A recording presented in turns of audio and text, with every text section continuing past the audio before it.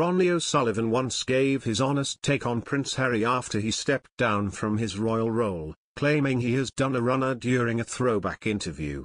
Ronnie O'Sullivan, 46, returns to the Crucible Theatre in Sheffield tonight for the semi-finals of the World Championship. The Rocket set up a mouth-watering clash with John Higgins as he overcame Stephen Maguire on Wednesday.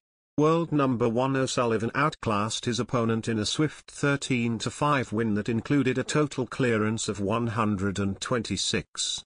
Higgins' progression to the Final Four was much more tense as he eked out a narrow victory over Jack Lasowski. The veteran made breaks of 105 and 72 as he battled back from 12-11 down to secure match 13-12. O'Sullivan and Higgins' match will be shown on BBC Two this evening as they compete for a place in the final against either Judd Trump or Mark Williams. Six-time world snooker champion O'Sullivan is known for his unpredictable nature on and off the table, as well as giving colourful interviews. One such encounter came in August 2020 as the snooker race discussed Prince Harry stepping away from his royal role, claiming he had done the runner. O'Sullivan gave his honest take on the situation as he was quizzed after beating Thepchaiya Un-Nooh 10-1 in the first round of the World Championship. In a wide-ranging post-match chat, he said, "Prince Harry has done a runner. He doesn't want the spotlight.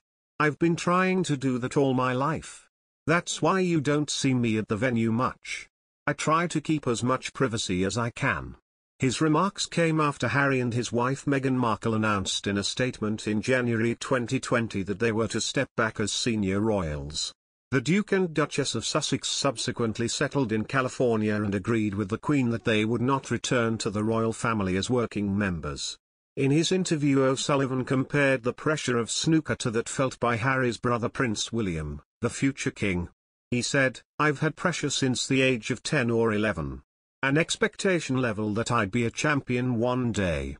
So, I suppose in many ways, it's like Prince William being groomed to be king. If you said to me, would you want Prince William's role? I wouldn't know where to begin. But he has had it since a child and it has become natural, I suppose.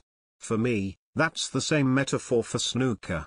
I've learned to deal with pressure, playing under pressure in the amateur and pro ranks.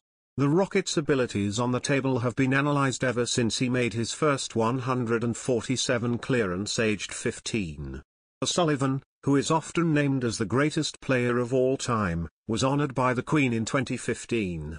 The star received an OBE for his services to snooker from the monarch in her New Year list of honours. O'Sullivan thanked the Queen for the prestigious accolade, as well as his family and friends who have supported him over the years. He said, "I am extremely grateful for this recognition, which is a great honor and has made both myself and my family very proud." However, just 2 years earlier, O'Sullivan had claimed that he should not be a recipient of a royal honor. He said at the time, "It would be a disgrace to give it to someone like me. I'm just not that type of guy, am I? As long as I am loved by my fans and my public, and when I die people might still have a look on YouTube and say, this guy played the game better than anyone who ever played, then for me that is better than anything."